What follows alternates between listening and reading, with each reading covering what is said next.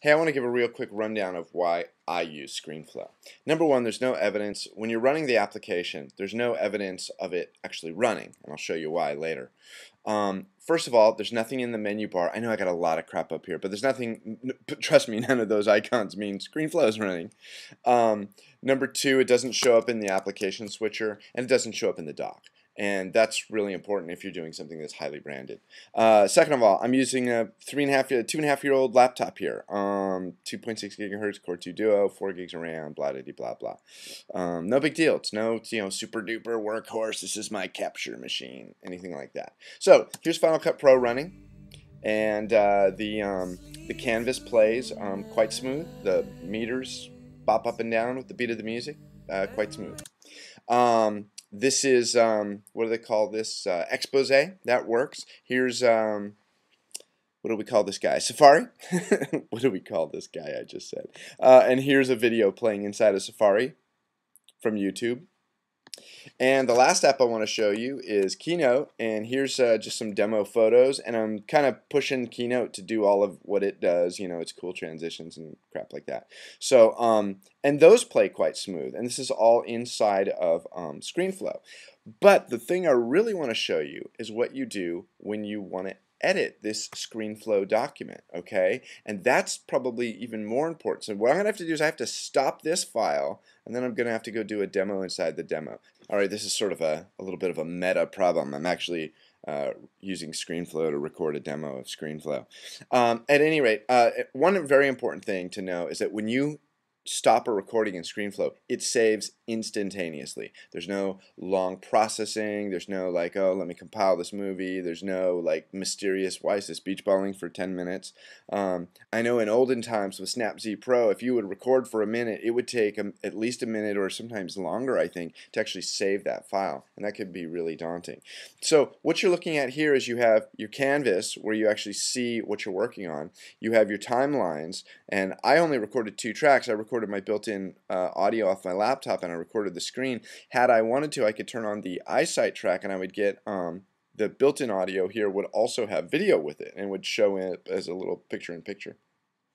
And over here you have your tabs that you use for editing. Now, really, the editing app in Screenflow is probably more important than the capture itself because of some of the things you do. So like say for example I have this highlighted window here, and if I go to the callout section and I say that I want to in my track I want to add a callout, I can call out my mouse or I could call out my foreground window. Now in this case it's just the meters here, but if I were to call out my mouse and hit play, I would see the mouse scurrying about. Let's jump out. Let's jump down. So what I'm going to do is I'm going to add a call out right here, and there I can see my mouse running. Okay? Screenflow records the data that the OS uses to draw the screen, which means you can manipulate it differently. So for example, if I come down, let's find a part in this where I actually have a window. So if I wanted to darken and blur this, and this probably isn't the best example, if I go add callout and call out foreground window, you can see everything else is really dark. Now I can adjust the opacity of that, and I can even blur it. Okay, so imagine if this window was more like centered in the screen and I had a bunch of other stuff, and that effect can dissolve in and dissolve out at any rate that I want to do. So the other thing that's important is, as you know, most Macs are still recording in a 16:10 aspect ratio, but I want to put this stuff on YouTube in 16:9. So what I do is I change my canvas to 1280 by 720, and I apply that, and then I can see here I have my screen, which is smaller than my canvas. I go to my video track, and I change that to 89%, which I know is the width of it. Slide that up like that. Now I've already positioned my windows so that they don't hang out of the 16:10, and now you can see I'm playing this stuff in real time. But watch this. So let's say I want to call attention to, let's go to something here. So here I play this QuickTime or this YouTube video in the middle of my screen. So let's say I want to do a video action, Okay, and I'm going to zoom in on my timeline so I can see what's going on here. So I want to do a video action. Okay, and I want to zoom into that slowly. So here's my cursor before it, and I have my screen settings the way it is. I put my cursor anywhere after it. It doesn't have to be at the end of the action. It's just anywhere after that action. And I say, well, I want to zoom into, let's say 200%. Okay, now 200 might be too much. Yeah, 200 is a little too much. So let's go to 170. Now I want you to think about how long this would take you to do if you were to take an I Show You movie, put it into Final Cut Pro, and edit around on it. Now watch this, and zoom. Done in real time, and it's playing. So there's my QuickTime, my YouTube video playing from the web.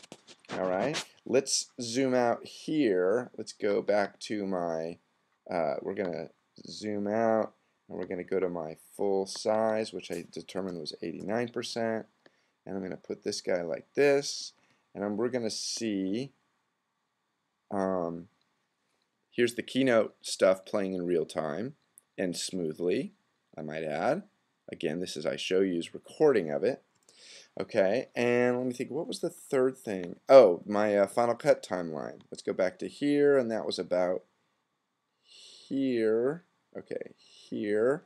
So I'm going to zoom back in on my timeline. I'm going to drop down one of these little video action chiclets. And I'm going to zoom this guy to about 170 again.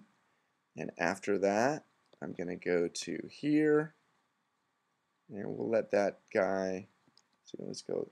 And I also want to point out how much I'm zooming, and it actually looks really good. It's quite astonishing. Yeah, let's show the user interface maybe. And then I zoom into that, and we'll see that play because I wanted to show that that plays smoothly too. So anyway, this is Screenflow. This is why everybody who does screen tutorials should be using Screenflow. And now I'm going to stop this recording within a recording, and I'm going to actually do this kind of editing, and you're going to be able to watch what I've been doing. So that's Screenflow, and that's why everybody should use it.